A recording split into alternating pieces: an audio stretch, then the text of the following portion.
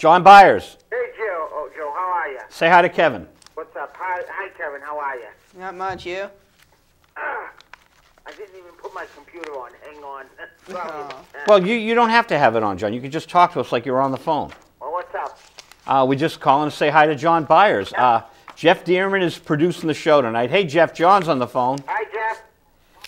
And he says hi, and we got to get you in here to get your Larry Lucchino stuff up. Yeah, well, the Red Sox had their final press conference of the season today, and they basically, Theo and Terry sat down, and they basically patted each other on the back, but when the media asked them if they think their jobs are in danger, they said everything will be dealt with at a later date. That's not good for them. Well, you know, I think what you're going to see is Theo is going to go to Chicago, and just to keep the winning attitude going, if you want to call it that, I think Tito might follow him. Interesting. Maybe a change of scenery is due. I think the biggest disappointment here was Kyle Crawford. Had Crawford come alive, they would have won everything. Kyle Crawford had passed for this year, only in the sense that he came from the Florida market, which, if you've ever seen a Tampa Bay Rays game, they don't sell out except for two or three series a year, and that's when the Red Sox and Yankees are in town, and the majority of that crowd in that stadium is for the opposing team. They don't get a solid fan base. Right, and they keep shifting their players so much because they groom them and then they sell them. Well, because they can't afford. Florida is a major market, but they call it a middle market because of there's only two teams down there. One down in South Florida and one down there in the northern area. And who's in South Florida? What? Who's the in Florida Marlins. Right, and they're not doing well anyway. Yeah, but they're getting a brand new stadium next year. I thought they would have sold them to another state. No. I think the Tampa Bay Rays and the Florida Marlins are the only teams down there in Florida. The Marlins are getting a new stadium next year. The problem being they can't afford the big market players, so they have to do it on piecemeal.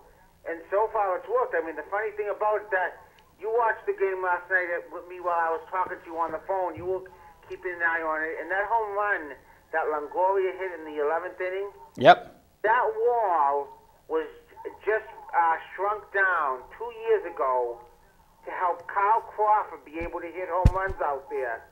So even without Kyle Crawford being here, even without Crawford being in Florida, in Tampa, he still helps his team to win. That's interesting. Hey, Kevin, are you a sports fan? Kind of. Kind of. Yeah. He's kind of. So, you know, it's kind of over. I want to move on from the Red Sox. I'm kind of glad, John, that it's over because I wasn't having fun.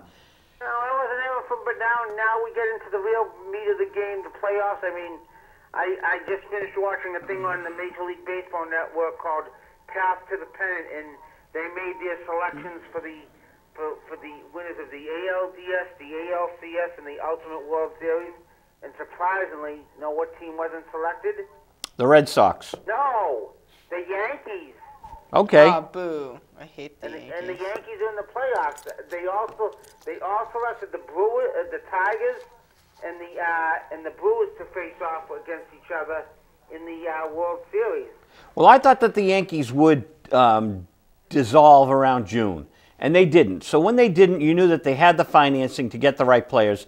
Had we just buried them by June or July, they might not have been able to recover, but they recovered, and they always find players mid-year. You know that. We buried them, but the problem being the losing streaks that we went on. And the funny thing was... Our first losing streak, you know? The 0-6 started, and Tampa started 0-6 for the season, and look where they are.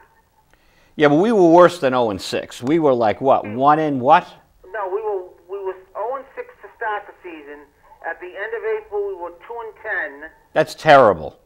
But look where we ended up after that. Sure, we didn't make the playoffs. But how many one-run games did we lose? Well, I'll give you another instance. How many games... No, how many one-run games did we lose? 20, 30? I want to say about 20 or 30, maybe. That's what I just said. I was asking you. You're the expert. Possibly, yeah, but here's We might have lost like 37 one-run games. Right. It's some ridiculous stat. Something else to look at too. How many times did the team go out and score double digits in runs one game, and then not even feel to be able to score a run or two in the next game, at least 10 or 15, because they blew all their run production in one game. So, John, what movies are you watching at home now? Right now, I'm not watching anything. I'm just flipping around, and I'm going to watch wrestling at 9 o'clock, and then I got a couple of shows that I've taped on my VCR that I'm going to watch after that, my DVR that I'm going to watch after that. Hey, Kevin, I was coming home from the gym last night, Yeah. pulling down to 93 to Medford, and I hear him on Damon and Mendelar. They got a whole intro for him. It's John from Medford. That's amazing, John. And like I told you, they actually picked some of the sound bites up from my short-lived show On the other station, we won't even talk about them. Yeah. But I don't even want to talk about them. But I do want to get into Medford politics. Hey, you know, that mayor over there, we should have logged every one. In fact, I have on tape all of his waste management commercials. You should probably write a complaint saying that you wanted 500 spins and that the election should be null and void. Well, I don't think that could happen. I mean, I know, but there's less than 6 weeks left. There's about 40 days left. 8 days in November, 31. So 39 and 1 is 40. There's 40 plus today. 40 days till election. yeah. 5.5 weeks till election, 2011. Yep. It's just, so the Malden mayor is one of 5 people in Winchester. The Malden mayor is one of 5 people who might be town manager of Winchester. Wow. That is not a good idea. Why? Mayor Howard from Malden, who's involved with Mayor McGlynn in Medford, and the mayor from Everett with River's Edge. Why? The guy involved with River's Edge should be here in Winchester to do the same kind of nonsense? I don't think so. Well, you know, listen, out of all the cities that were involved in River's Edge, Medford was the worst. So Well, because it's mostly in Medford, right? right. Right. So Malden is like on the I still would like something different. You know, I don't think Mayor Howard should be here in Winchester, and that's just he's had his chance with Malden. Don't shuffle them like playing cards.